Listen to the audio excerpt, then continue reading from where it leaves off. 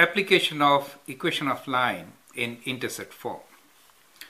Find equation of a straight line through the point 3, -2 so that the segment of the line intercepted between the axes is bisected at this point. So let's try to understand this question first, and then we'll find the equation of line, right? It's always good to draw, visualize, and then solve. So we are given a point 3, -2. That means 3 - 2 will be somewhere here. And we need a line segment where 3 - 2 is kind of a midpoint, right? So let me just sketch a line first like this. That's my line. So it's better to sketch a line first, then find some midpoint. And let's say this is our midpoint, right? And we are saying that this midpoint bisects the intercepts. So the segment is this, right?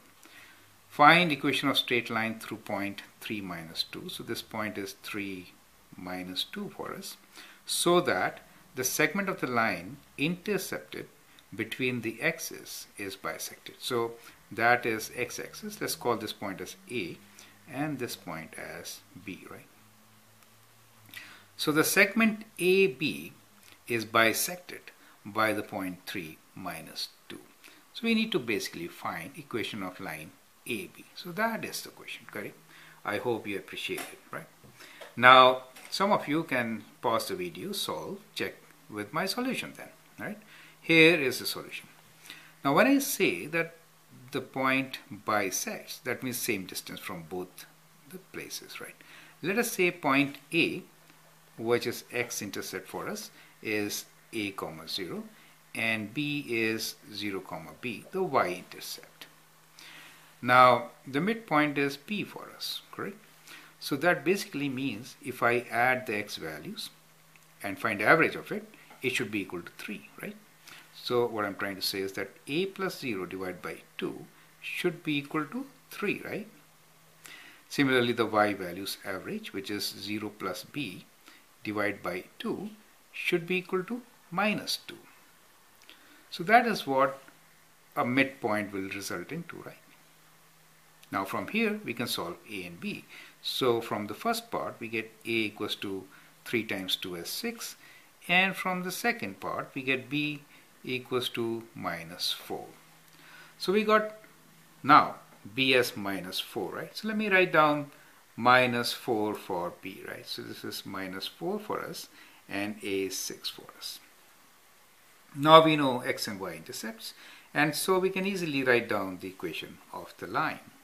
Now one way is to use equation in intercept forms, and that equation, if you remember, is x over A, right? X over A, which is the x-intercept, which is 6, plus y over B, which is y over -4, equals to 1. So that is using intercept forms. What I applied here is intercept form.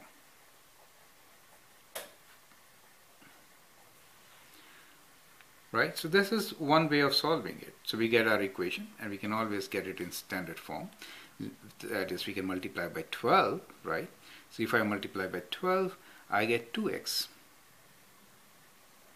And this one will give me -3y equals to 12. Or in standard form, we can bring 12 to this side. So we get 2x minus 3y minus 12 equals to 0. So that is one way we could solve it. Now let's do the alternate way, and this time we will use slope-intercept form. Okay. It's good to solve with two methods. Some of you may like one, some may like the other method, right? We know the y-intercept is -4. Now we just need to find the slope. Slope in this case is rise over run. Rise is how much? 4 units, right? You will go up 4 and run is 6. So slope is 4 over 6, which is 2 over 3. We know the slope and we know y-intercept. So we can write down the equation, which is y equals to mx plus b. M is slope, 2 over 3. X value, x, plus b, y-intercept, -4. So that is slope intercept form, right? Now if you want to check, is it the same thing or not? If I multiply by 3, right, so I get 3y here, right? So I get 3y equals to 2x minus 12. Bringing them together will give me 2x minus 3y minus 12 equals to 0, right? Exactly same equation, perfect. So either way you could get. So this is where I've utilized slope-intercept form, which is y equals to mx plus b, right?